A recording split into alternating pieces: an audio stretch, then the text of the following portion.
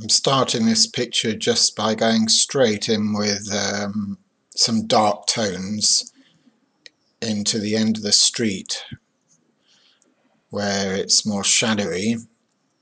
I'm not bothering with the drawing. It's only a small canvas and it's a fairly simple composition. So now I just start getting these a little bit warmer, as you can see there, and cooler, some yellower and redder, just getting a variety of dark tones in there, those buildings that are all in shadow, and then gradually work those towards the foreground. Here you can see violet colours going in.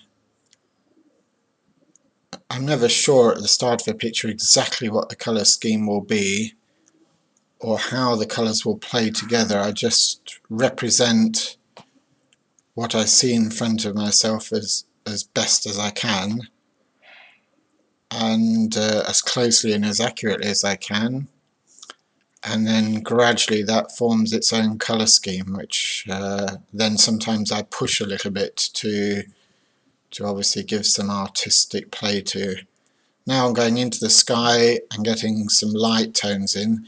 The canvas itself has got a warm ground on it, very grey and warm, so that these, as soon as I put these slightly darker tones and slightly lighter tones on, immediately there's some they register.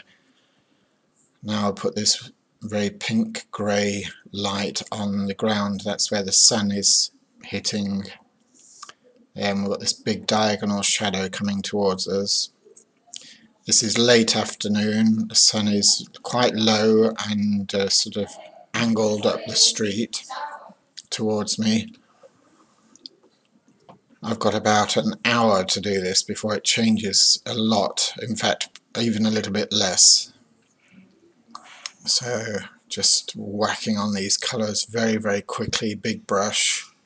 These are the pink warm colours now on the building, and already you can see straight away the lighting of the picture from that.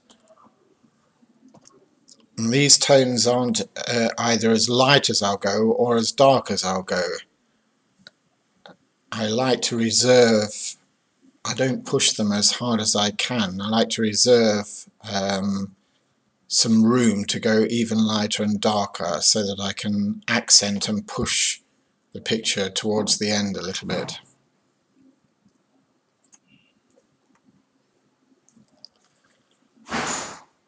Now, of course, there's always people walking up and down this street, so I'm just catch these people walking towards me, and all I'm bothered about is getting their position and size, so at least they're in proportion. And now I've got the angle of the shadow, which, because it's moving, I want to get quite accurately.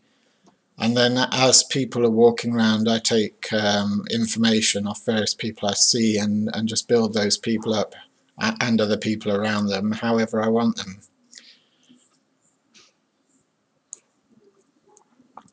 Now with the basics in, I'm just starting to look at details, so colours of shutters, which obviously you're not painting the local colour of the shutter, the colour of the tin of paint that was used on it.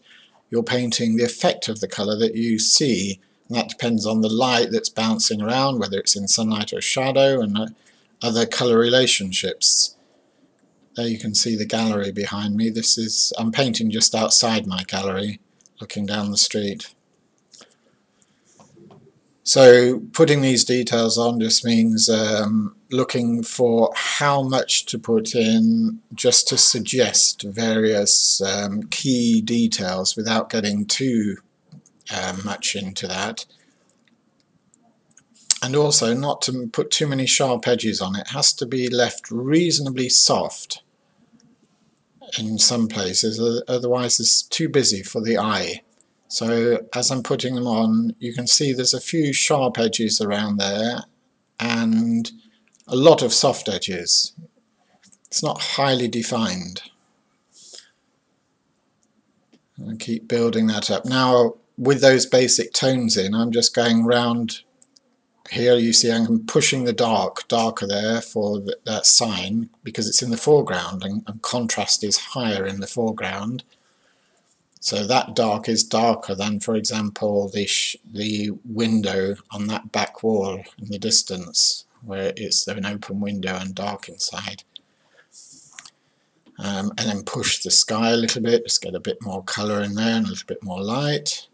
Gradually pushing everything, a bit darker, a bit more colour, a bit more light. And sometimes the opposite, sometimes softening down.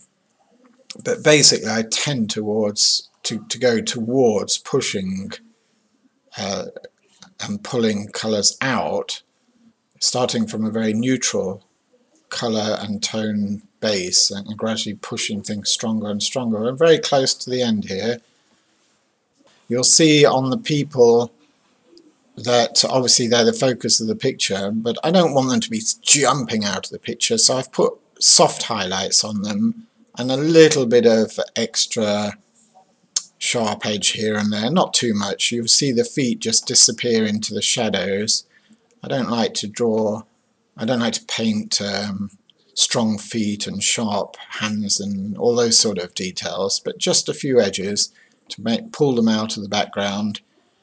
And I try to avoid too many brush strokes which are just done for effect. I like to keep it reasonably harmonized and gentle. So there we are, there's the finished picture.